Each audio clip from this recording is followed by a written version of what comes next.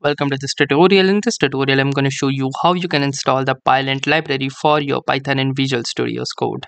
So if you don't know about the Pylint library, then it is a static code analysis tool in Python which is used to check for errors, enforcing code standards, and suggest refactoring. So basically, it analyzes code without executing it and it identifies potential issues with the code. So that's a great productivity tool to have in your Python list. So let's see how to install this. So in order to install this library, you need to head on to the terminal of your Visual Studio's code and type in the following command, which is pip install pylint. Then once you have typed in command, you need to hit the enter button. Once you have done that, just wait for the initialization process to begin. And here you can see that the packages are being downloaded, and once the downloading has been successfully completed, it will attempt to install all the downloaded packages.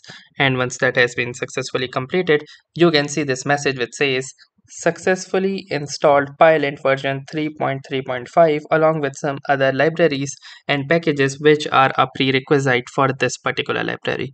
So that's it for this video. I will see you in the next one. If you like this video, make sure to hit the like button as well. Comment on this video, share it, and don't forget to subscribe to our channel. Thank you for watching and have a nice day.